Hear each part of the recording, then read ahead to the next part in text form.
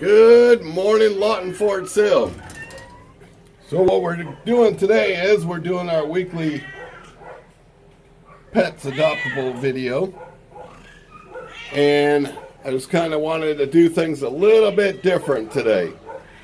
I wanted to kind of walk you through how do I adopt an animal from a shelter. What do I need? What are the steps? So the first thing that people need to realize is, one, you have to have a valid ID. I don't know any shelter out there that's going to adopt you without a valid ID. There are too many people doing too many things, you know, that, and here's a one eye, that are kind of hinky or underhanded. So everything starts with that valid ID.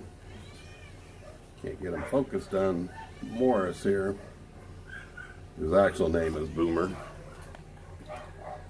So if you rent, the next step is that you have to have your pet agreement or a letter from whoever you rent from stating, hey, this person can have a pet, whether it's a dog, cat, whatever.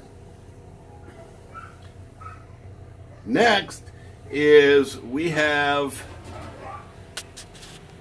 an ATM down here that works, but we always tell you, you know, make sure that you bring cash with you, just so that way, you know, you have it on hand. So how much is the adoption fee? Well, cats are only $25. With the exception of if it's a kitten under 4 months of age, you have to put down the additional $15 for the rabies deposit, which is refundable once we get the paperwork back. This one just keeps calling me. So right now, are the cats still sponsored? Yes, until the pay it forward money is all depleted, the cats are still sponsored for right now. And like I said, so the adoption fee will be paid for by the pay it forward, but that $15 for the rabies shot is not covered. You have to put that down because that's refundable back to you.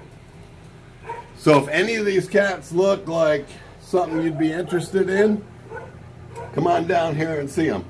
Lawton Animal Welfare, 2104 Southwest 6th Street. We'll see you down here.